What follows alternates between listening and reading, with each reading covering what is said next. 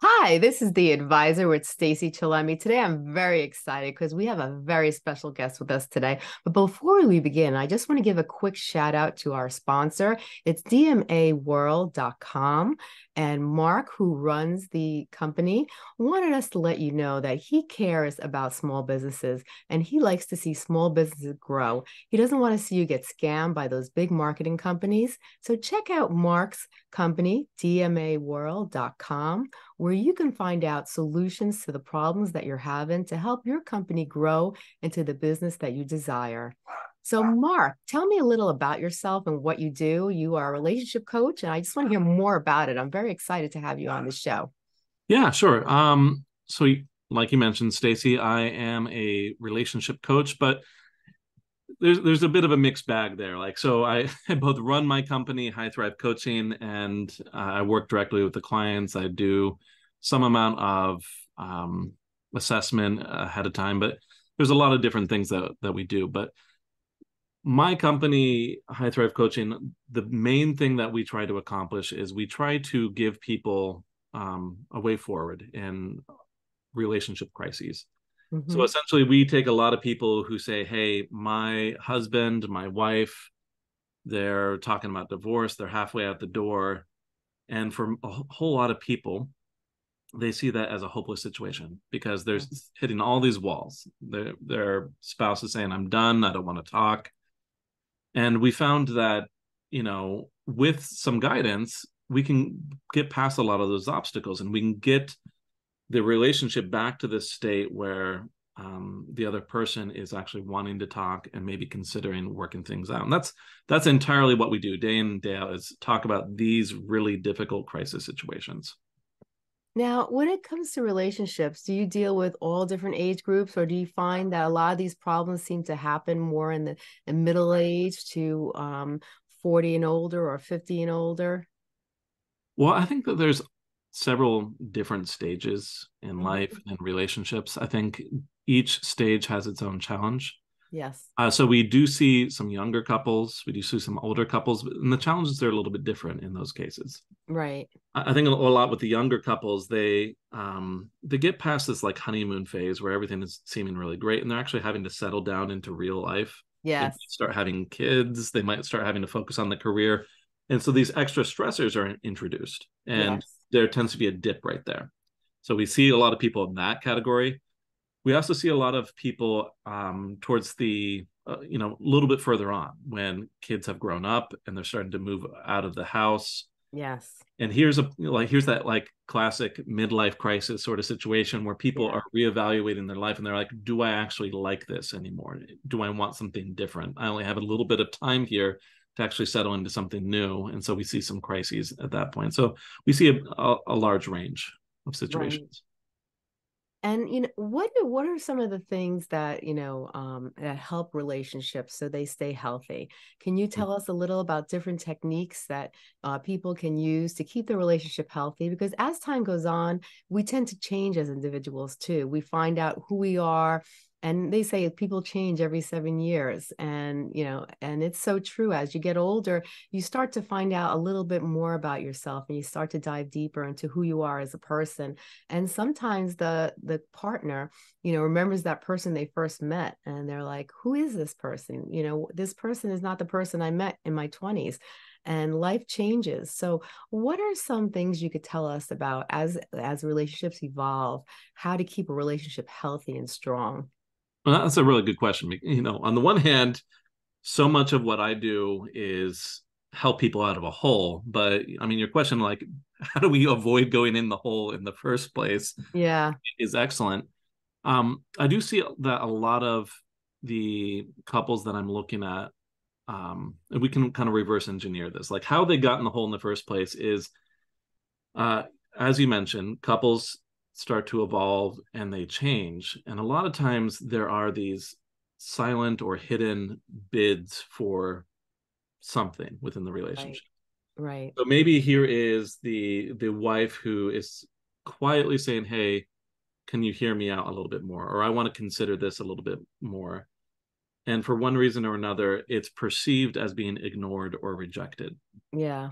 And the problem arises as a lot of these bids continue to get shut down. And what I tend to see is usually the shutting down is not on purpose. Right. So what tends to happen is, since all these things are getting shut down, we start building up this idea that this thing that I'm looking for, this thing that I absolutely need in my life, it's impossible to attain within the relationship.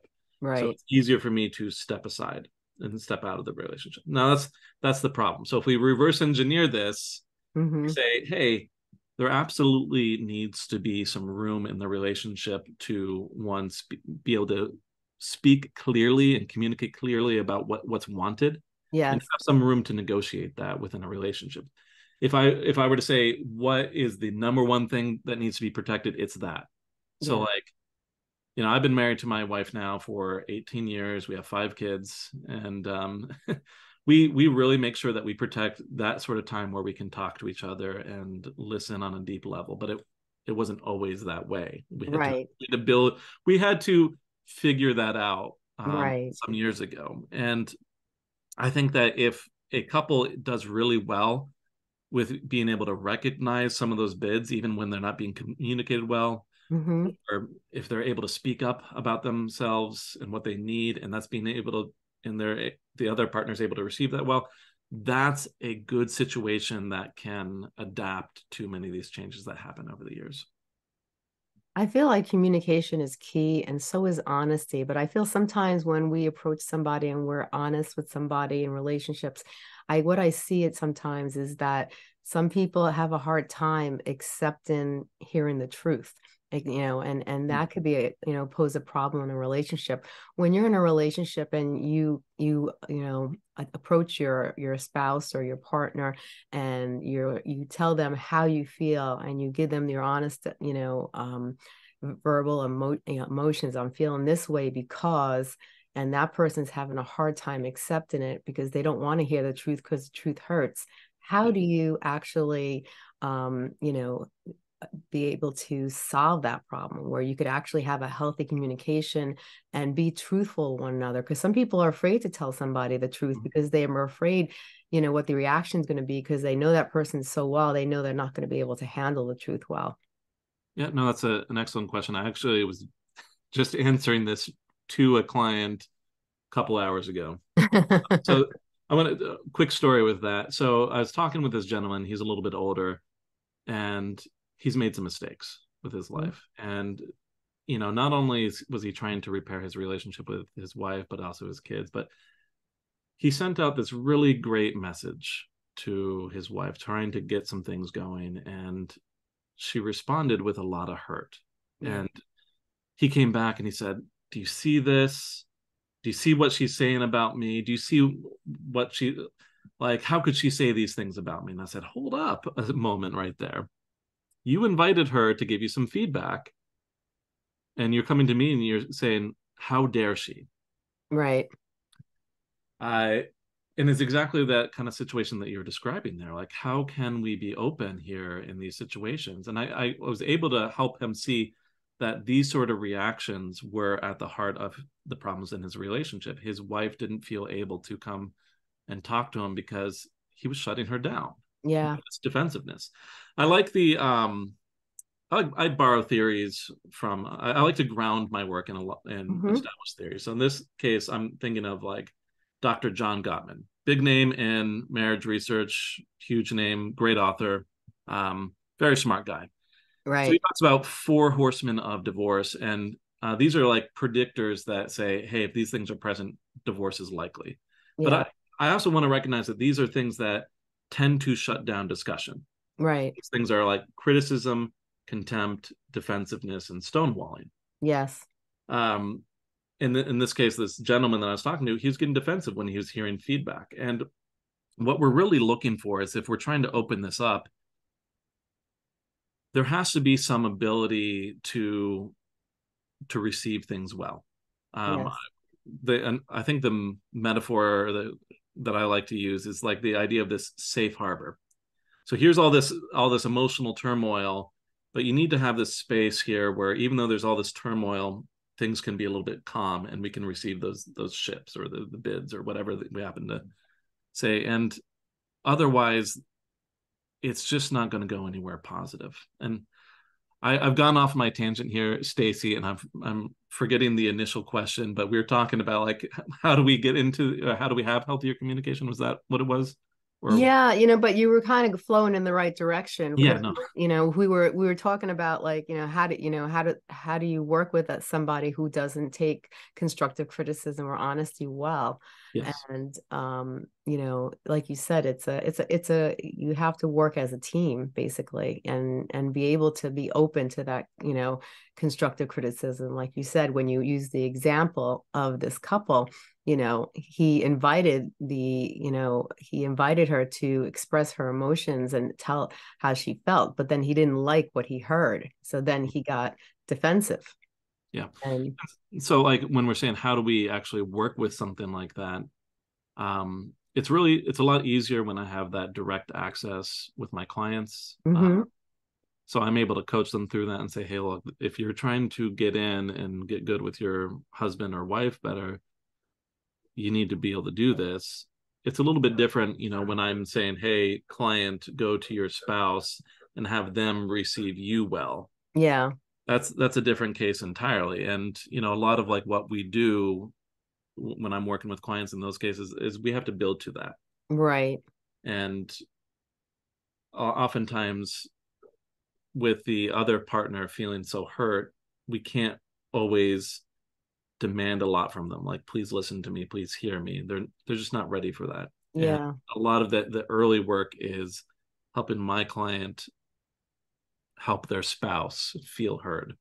yeah, Oftentimes I see like once we can get that going a little bit more, and once they are feeling safe from the client that I'm working with, it becomes a lot easier to have the spouse receive my client a little bit better and feel be able to receive some of that feedback a bit better. But we have to build to it. so how do you when you talk about how do you get in your client to feel like they're being heard, what are some constructive ways to make your partner feel like they're being heard? Hmm. Um, I'm pausing for a moment here because I'm trying to think of like where in the process are we. I Right. One of the things that I will start a lot of clients off with in terms of like making sure that your partner feels heard and received. I give people a really structured approach, and Okay. this is what I call it a cave approach. We're going to have a little bit of an acronym here. Mm-hmm. So I tell them, hey, you start off approaching them with a lot of curiosity. Notice some feelings that have been going on. Be curious, ask some questions. Like, hey, I notice you've been seeming a bit upset. I'm really curious about that. I want to understand what's going on. Yeah. I'll tell clients almost 90% of the time that person is going to respond and it's probably going to double down on some of those feelings. Yeah. Hey, great, wait for a response. So we have the A and the V. You need to have some acceptance and validation. You need to be able to receive some of that, even if it's not what you want to hear, even if it's a little bit negative, and you have to validate it. And Right. I have to spell this out for clients because some clients are like, I have no idea what you're talking about. So like when I'm telling them, hey, acceptance and validation, you need to like verbally say essentially like you need to convey that their point of view makes sense to you. It Right. it makes sense in general. Not that we have to agree or that you just have to throw yourself under the rug or the bus, but it has to make sense. Right. Generally speaking, you make a statement of validation, they're going to continue to double down on their point. And then that last one, E, is you need to express some empathy, like touch on the emotional side of things Right. and really speak to that side. So like, hey, I see you're feeling really upset. I'm curious about that. Hey, your point of view makes sense. That must feel really painful and frustrating. I get where you're coming from. Yeah. Then we can kind of move on and maybe make some bids for some amount of solution of some sort. But those four things right there really open up the conversation to being able to move it in a healthier place, because then that other partner feels heard and received first. Right. Now, a lot of times, like I see, especially now after COVID, a lot of people are suffering from finances. They're financially struggling. And, finance, problems can really hurt a relationship. It could put a lot of stress on the relationship. It could cause a lot of unnecessary fighting. And how do how does a couple not let their finances overbear their healthy relationship, where it gets to a point where they can, the person is under so much stress that they're taking out their frustration or their anger on their partner, because they're so worried about, making ends meet, or being the breadwinner, or trying to pay the bills, and vice versa. How do deal with that problem in a relationship? No, it's really it's a good question. It's really relevant. I think it's a lot of people tend to say, okay, here is finances, or here is, another hot button topic. It would be sex. Yes. Uh, we say, okay, these are separate things. And really, the way I'm looking at it is like, this just happens to be certain things that are being prioritized. Yes. Like with finances, the priority tends to be, if I'm focusing on finances, I'm tending to look at, how do I gain some sense of security or stability in my life? I want Mm-hmm. to feel like there's some calm here. If it's Mm-hmm. another hot button topic like sex, I'm wanting to feel like I matter, that I'm wanted, that I feel some ability to have some connection. Right. And we might have some counter to stability within finances. They might say, I want to feel some freedom in my life. I want to Right. feel some ability to be able to enjoy the things in life. And these are all just, none of them is really bad. Yeah. It's, the partner who wants to be able to spend to kind of distract themselves a little bit. It's not such a terrible want. Like, of course we want to be able to enjoy some things out of life. Yeah. And it's just like, how are we negotiating some of these balance or these priorities? Mm-hmm. And that's where this conflict comes from. And if I'm working with a couple, if I'm working with both partners, this is an easy thing to discuss. I generally am trying to approach it and saying, hey, look, can you see that these are just preferences, these are opinions, and neither one of these is a bad thing. Yeah. We try to get some understanding or acceptance there, and then there's a very simple way that I go about helping the couple negotiate some expectations around these priorities in a way that works for both of them. Right. I When I'm just working with an individual trying to settle things down, there's a wide range of, like, depending on where they're at in the situation, if the partner is actually going to work with them, if they're going to listen, that's a great situation. If they're not going to listen, then it tends to be more about setting boundaries and making sure that there's, even as you're setting boundaries, that you give some room for the other person and what they want. But there, I guess what I'm getting at here is, it really depends on the situation and where they're at. But in general, I think the general principle is, like, we want to look at these things as prioritizing different good things. Right. That if you're a healthy couple, you learn to negotiate these good things together. Right. Right. No, that's a great answer. And I think people, they tend to forget to prioritize, or they get so involved in what's happening in their life, and the problems they're going through, that they're just so engulfed in it that they don't see anything but that problem. Well, I think what happens is they say, well, this is the priority, this is the right thing. If you're Yeah. disagreeing with me, then that's the wrong thing. And that's the wrong way to look at it when you're in a relationship. Yeah. Like myself, and my wife is a very energetic person. She's wonderful. I love that energy, and I provide a lot of grounding in the Yeah. relationship. And we have some different priorities sometimes, and like what we are trying to accomplish. Right. Why it works for both of us is we are able to communicate some of those needs, and we have some give and take, and we have a great ability to negotiate those needs. Once again, we weren't always like this. Yeah. We had to build this up. We very nearly broke up at one point, but Mhm. this, like, that ability to openly discuss it and negotiate is key. Oh, definitely, definitely. I think being able to discuss it and negotiate it is definitely key, and that's something people have to be willing to do. Both people have to be willing to do. Certainly. Now, I notice also like in relationships, as time goes on and you're married for a long period of time, things start to change. When you start to get into those 15 years, 20 years, 25 years, and sometimes the spark can die down, or, you also go through your bodily changes where your libido might, decrease, or a lot of men, experience erectile dysfunction, and, they just go through, their testosterone levels go down, both in men and women, and, they're experience things they never experienced before.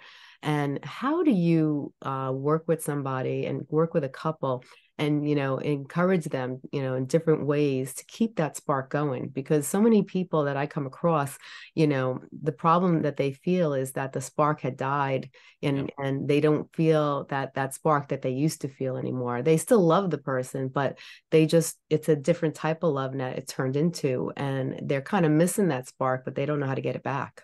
Mm-hmm. Well, I want to separate this into two different things, because we're hearing spark and we're also hearing basically libido and sexual desire, which I'm looking at this as like, hey, here is this emotional connection and desire, and then here's this physical thing. And I do think certainly I want to acknowledge that there is a physical side to this as people age, hormones change, there's menopause, and there's just different problems with aging. I'll get Right. to that in a second, but most people when they're talking about the spark, they're Mm-hmm. saying, do I feel like these butterflies, do I feel this excitement around my partner? Yeah.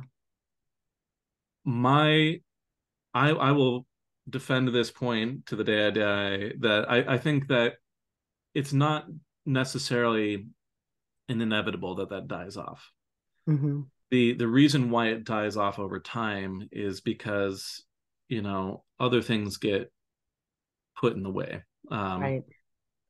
Like I mentioned, I have 5 kids. It's really easy for me to hear the squeaky wheels of my kids, or they're complaining, and to focus over there. Yeah. Um, my wife and I have had to draw some boundaries around our time together in order to protect that. And not to like say, hey, look at me, I have such a great relationship, but I do. Yeah. Because because we do protect our relationship from other good things in our life. Mm-hmm. uh, we still have a regular time for dates on a regular basis. Mm-hmm. I still look forward to my time with my wife in the evening. um, I still have those feelings after now. So we've been married for 18 years. We dated for 4 years before that. I've been with her more than half my lifetime, and Yeah. still Mm-hmm. have those feelings, but it's because we do so well with protecting that time. Yeah. And I mean, there's a lot of other factors that are involved with that, but I'm of the opinion that if you take the effort to really put in effort, that's Mm-hmm. what maintains that spark in a relationship. Right. Only reason that it dies off is because we say kids get in the way, or my career is being prioritized, or I need to take some time to prioritize friendships. Yeah. We aren't focusing in on the relationship. The If we want to take this the other side of this, now I think I'm oversimplifying the spark thing. There's so much more to look at there, but Yeah. for time's sake, we'll move on. If we're looking at the physical side of this, uh, I think that's a scary thing, to be aging and recognize that, hey, some of my physical desire is leaving. In couples, when I'm approaching this, I always look at that emotional side first. Is that being supported? Because Yeah. generally speaking, if that emotional side, if that connection is really there, people can make that physical side work to some degree. If there's Right. actually some very specific physical problems, like, hey, there's erectile dysfunction, hey, there is a problem with hormones, I mean, that's a solvable problem. If you Right. have that emotional connection, then that, all you do is you get the medication, you check your hormones, you go to Yes. the doctor, and that can come back quite easily, Right. in my opinion. Oh, for sure. Definitely. Definitely. I think those are great, great, great answers. And, I think it's very important that people hear these things. So these are common things that go on in people's relationships. Now, I know that you were talking about that you will have some programs and you offer some services. I'd like to hear more about them if you don't mind. Yeah, so we, as I mentioned earlier, like where we have put our focus on is a lot in those crisis situations where people are giving up a bit of hope. They're saying there's nothing to be done with the marriage, but someone wants to hold on to it. Now, I, Right. I say marriage, I'm really just meaning relationships in general. I have a lot of people that come my way that might not be technically married, but they may have been with this person for many years, and just really any long-term relationship. Uh, so what we do is we take these individuals, we say, hey, I know things are looking hopeless, but look, here are so many options to, increase the amount of comfort in the relationship, help them pull away from this lack of hope, to help them see that there are solutions within the relationship. And I Right. know a lot of my clients want to come in and they say, okay, we're 2 weeks in. Why isn't my wife wanting to work things out with me? And I have to, that's a lot of my work, is saying, hey, this takes a little bit of time. If your husband or your wife was considering divorce, this has been years in the making. And I'm, so I'm helping them find those solutions. I'm helping them keep that hope that things can work out. Right. And I see all the time, like all the time where, there's a divorce set and they don't want to talk, their spouse doesn't want to talk to them, and they're saying only communicate to me about the kids or something, and we turn that around into a situation where they're now coming back together. I just Last week I was talking with a couple, and when she first came to me, they had been separated for about a year and a half. He'd hardly wanted to see her, he wouldn't hardly talk to her. Now I'm meeting with both of them together as a couple, and they're talking about, negotiating buying a house together and moving back in together. So, like, there is a lot of hope in a lot of these situations that we might not Right. recognize. So, what I do is I work one on one with my clients. I help them know what to say and how to bridge that gap between where they are and where they want to be. We I do a lot of support over social media and email. So I like my clients can check in with me all throughout the week. If they just had a big fight, they don't know how to respond to their spouse, I'm there. Yeah. Beyond that, we also have group calls where people can check in. They can say, hey, what's going on? Can I get a little bit of support? I can see that other people are in a similar boat as me. I can see that some of these solutions are working for them. Maybe I'll try that out. But it's a really comprehensive approach, Right. really involved approach, because that's what's needed in these crisis situations. Yeah. And so rather than taking a therapy approach and saying, hey, this is bad, what do you want to do with this, some not that therapy is a terrible thing, but these Mhm. situations, it needs a lot more guidance, it needs a lot Yeah. more structure, and needs a lot more clear direction, and that's what I Right. offer. Oh, that's excellent. That's excellent. Now, where can people find your website when they can find you? Sure. They can go to highthrivecoaching.com. If Mhm. they'd like to just get an evaluation and see if like this is a good fit, if like there is any hope in their situation, same website, highthrivecoaching.com/apply. So that's high as in like like a high five, but Yeah, yeah. high thrive. If people would like to, just in general, they're like, who's this Marc guy? Does he even know what he's talking about? Um, I don't know. I take some time every week to just kind of answer questions and talk about this topic in general. I've been doing this now for close to 4 years. We are 170 some episodes into our podcast. You can check us out on YouTube at I want to say Thriving. This, this is terrible. No, it's okay. They could probably find your YouTube channel on your Yeah, no, website. like I'm just saying, I don't. Yeah, it's High Thrive Coaching is the channel, but I I do was that all saying the it's time. Don't terrible. worry. No, Honest with me. oops. Is your marriage I had to type it in. That was what that was.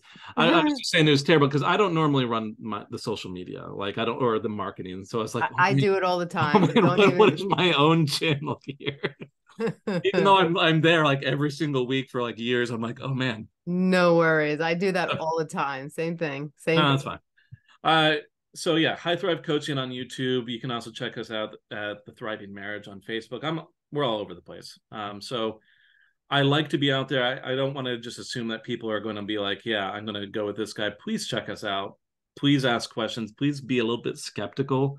Yeah. Don't mind it at all. Like I have people showing up for these evaluation calls and they're like, I'm not sure if this is for me. And I'm like, fine, I don't mind taking a little bit of time to talk with these people to Right.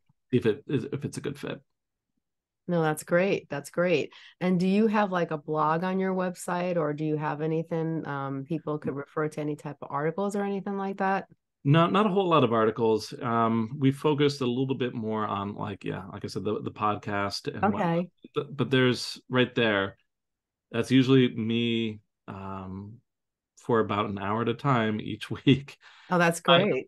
we also run some master classes, meaning like if people just want to kind of a good overview of everything, Yeah.